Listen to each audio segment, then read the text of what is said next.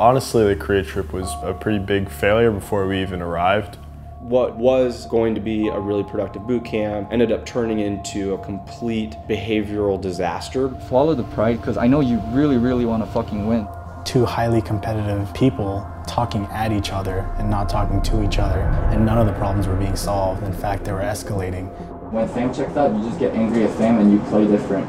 Eventually, my frustration just kind of led to a blow up. You checked out this game, so I checked out all 36 minutes of this game. I don't think that's accurate at all, Loco. They are used to having a decent win rate. If they go to Korea, they're going to get destroyed where they have almost no chance to win. So it just adds more pressure and unfortunately rips you apart at the seams from the few elements that were holding you together. Piglet and Phoenix, they had a great split last split. They were top performers. As we keep playing more tournaments, we'll get better. Remember, last split was the first split for these rookies. Now, Liquid is coming into this summer split after a top 4 finish, but we know these guys expected more. You know, there's a big question surrounding Liquid, how they are going to adapt losing Dardoch. He is literally the most valuable player in the Team Liquid organization. Why not become the best athlete, not just a better athlete? I want Worlds more than any player on this fucking team. I don't give a fuck who they are. I don't care about local, I don't care about Phoenix. I want this more than anyone. I put forth way more effort. I put all my life into this. I don't think I had an emotional connection with someone before. Probably one of the most depressing, sad nights of my life. And Liquid has a reputation of being a very emotional team. Sometimes I'm really confident.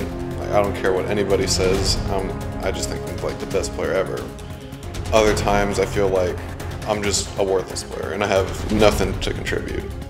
Like, I think it's just the coach's responsibility, because I can't call out Dardoch's bullshit or Piglet's bullshit if I have my own bullshit. But the big story coming out of Liquid tonight has to be the substitution of Liquid Academy player Fabi in for Piglet at AD carry.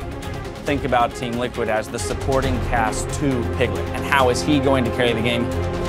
We have 6 days until playoffs. I don't care if we lose, I don't care if we win. There are clear problems we have to fix, but I trust in every single one of you guys to perform on game day. They just fucking shut down. If they don't know what to do, then we can help them in game. Wait, how I fucking saved 5 men?